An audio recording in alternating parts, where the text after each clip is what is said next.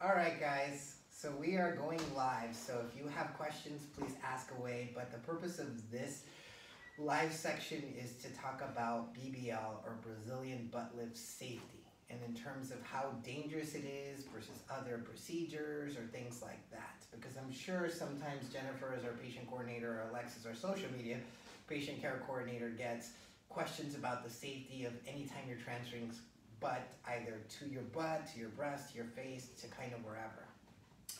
Yeah, I mean, this whole section that we're going to be talking about is the fat transfer. I know that there was an article and a TV segment talking about the dangers from it, so we just want to clarify some things that come across that patients ask about, or that, we get details on. So in terms of what I'm talking about, there's a very prominent plastic surgeon that said basically BBL should be outlawed or banned.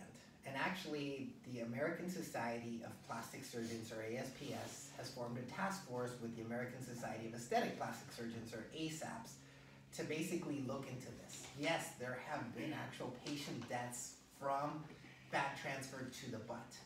And basically what they found, so that this is understood, is that these patients that passed away, it's because the fat was injected into their butt, under their butt muscle, or the gluteus maximus muscle. When you do that, the fat will travel into a vein, go up into your heart, and basically stop your heart or your lungs from beating. So as long as you're not putting the fat into the muscle, it is very safe. And again, there's been thousands and thousands of fat transfers to the butt that have been totally safe. But again, when people that don't understand how to do it are injecting it into places they shouldn't, it's going to be a bad thing. Just like if you don't know what you're doing with a breast augmentation and all of a sudden you're putting it where the lungs are, that's bad. Obviously, it's a lot harder to do that because, again, you have ribs to protect you, but in the butt you don't. So it's all about patient safety. So I know now we have some questions. So can you go over the different kind of butt enhancement procedures? For example, butt injections, butt lifts, Brazilian butt lifts, silicone implants, silicone injections, and then the dangers in between the different kinds. So, I mean, like Dr. Mara said, when I'm talking to patients, people are always asking, well, what can I do to, make my butt look bigger or shape my butt? Keep in mind that Dr. Mara does not say you need this specific procedure. It's always what the patient is kind of looking for. And that's what my job with Dr. Mara is, to kind of help that patient find what's the safest procedure and what will kind of help with their vision. Like she was saying, there are injections. Those are kind of like with fillers that you could do. There is the fat transfers that Dr. Mara is really well known for.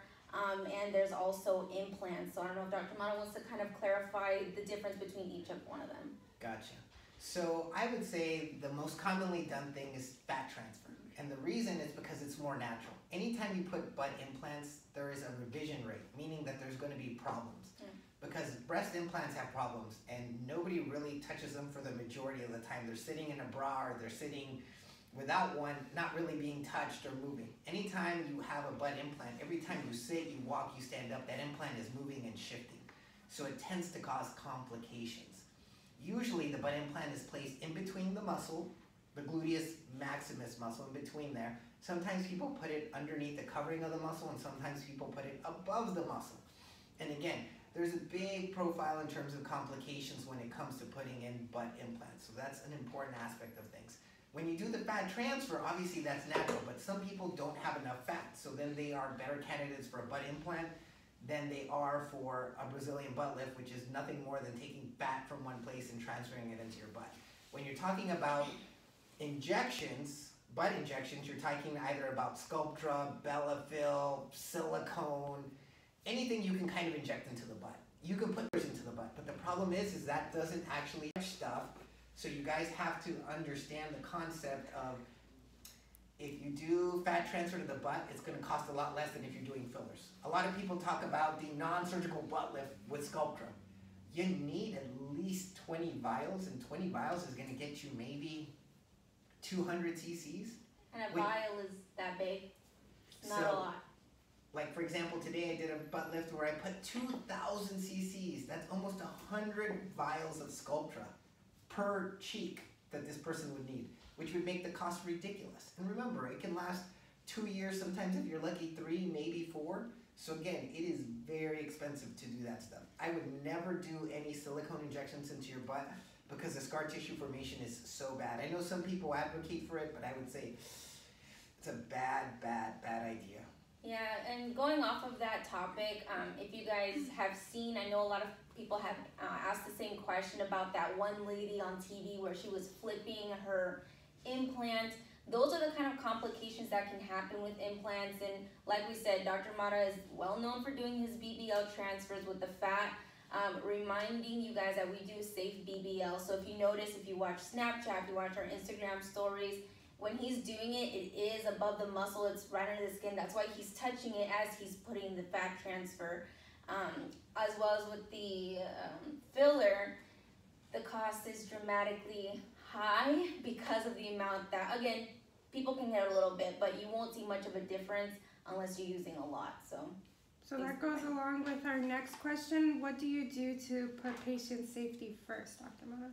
Well, I think the most important aspect, it's not even about the surgery, it's about the medical clearance. And obviously some people will be like, hey, I don't operate on anyone whose BMI is like 40 or 50 or 30 or 28 or 25, whatever that number is. Even if your BMI, let's say, is 25, which is normal, but you have high blood pressure, you have diabetes, you have to have medical clearance. That always comes first. Again, if you have any kind of medical problem, you need to have that fixed before you even consider surgery, because you shouldn't try to con a doctor or anyone into the matter of doing your surgery for you by hiding that information. So that's the aspect of patient safety that comes first. Obviously, when we do the procedure, we make sure that you're comfortable, that you're walking support hose to prevent clots. Obviously, when we do the safe BBL, or basically transferring the fat above the muscle, that's increasing the chances of not having problems as opposed to putting it under the muscle. we do require all these surgical clearances prior to surgery, and like he said, you don't want to lie to your doctor because we will find out. And sometimes it's not a thing of trying to, push away your surgery or anything like that. But for example, if a patient comes and they know they're diabetic and, they want a specific date, but we get their blood lab and their diabetes is still high, their A1C count is too high, we will push off their surgery at least 3 months. And we won't do their surgery until they're cleared. And that's one, because again, we want our patients to enjoy their results. We want them to be able to have no complications and come happy to their follow-ups. But those things are done by having that clearance. So it's extremely important that our patients divulge all their information and let us know what's going on. So from the comment section of our post today, someone mentioned, if Brazilian butt lifts are dangerous, would fat transfer to other parts of the body have the same problem? I know all medical procedures have its risk, but is there an actual difference? There is, and the biggest difference is anytime you transfer fat to another place, you're not so close to major blood vessels. The reason the butt is so dangerous is because the blood vessels are like the size of your thumb, which is huge. So if you're putting in a cannula that's the size of a pinky into the thumb, it has the likelihood of injuring something. In other places, the blood vessels are tiny. So the likelihood of that fat traveling in there is a lot less. But you still always have the risk of getting fat emboli, which is when the fat travels in your bloodstream and causes heart problems. That can happen anywhere, even when you're doing fat transfer to the breast. But again, the likelihood is substantially smaller, okay? Okay, and then just to end the live, we didn't get any during the live segment, but just to end it all, what would you recommend to people who are looking into getting Brazilian butt lifts? What do you think about it, as it being a trend or not? What's your overall opinion? I mean, BBLs have been a fast-growing trend. People are inquiring about it more and more every day. So Dr. Mata is very clear when patients come into consultations. Do your research, know who you're looking at. I know the last time we talked about this too. It doesn't matter if it's with Dr. Mata or with the guy down the street, but we want to make sure our patients know who they're going to, what experience they have. And if they're doing safe BBLs or not safe BBLs, I'm not sure, but it's very important to do your research. I would agree with that sentiment, and I know we had a live section last time about cosmetic versus plastics, and again, it's all about the safety factor. It has nothing to do with being a plastic surgeon or not, but it's about the safety. It's about how the fat is processed. And in terms of what the specifics that I think you might ask your surgeon is, hey, what size cannula is he using when he puts in the fat? Is it something big or is it something tiny? Because the smaller it is, the more likely it is to cause a hole into veins or to get under muscles. I mean, those are the important factors. Are they going above the muscle? And everyone says, oh yeah, I am, but then they're not. You know, and again, when you guys look at my Instagram stories or my Snapchats, you guys can actually see how I'm doing it, how their hands are there. And so there's more transparency that you guys are able to see exactly how I do it. You know, and obviously we do everything we can to make sure that things are right for everybody. But again, no procedure is ever safe. Even if you're going above the muscle, that doesn't mean that you can't have problems. But obviously it minimizes the risk. Just like anytime you get into a car, is it possible you could get in a car accident and something bad happen? Absolutely. But we still get in the car and do it anyways because it's kind of what we want. And again, when it comes to safe BBLs or basically putting fat above the muscle, it's up to your doctor. And again, you to understand what it is that you're asking for. Just like any procedure, there carries risks, okay? But you have to understand what risk are you willing to undertake to get the result that you want. Some people might say, okay, well, I'm not gonna do a fat transfer because it's too risky. I'm gonna do an implant. Well, if you end up with complications or an infection or whatever the case is, you might be unhappy. Or maybe you just don't have enough fat, and even if you wanted one, you really can't get one. So again, it's all entirely up to the patient. I'm not the one that recommends you need a BBL. It's up to you and your decision whether you want a specific look that a Brazilian butt lift might get you. And remember, there are other things, you know, just sculpting the body makes your butt look better. And in my opinion, 70% of a BBL is what you remove, not what you're putting in. So again, that's what I would leave you guys with. Patient safety first, always and first. Yeah, pretty much it. Thank you guys.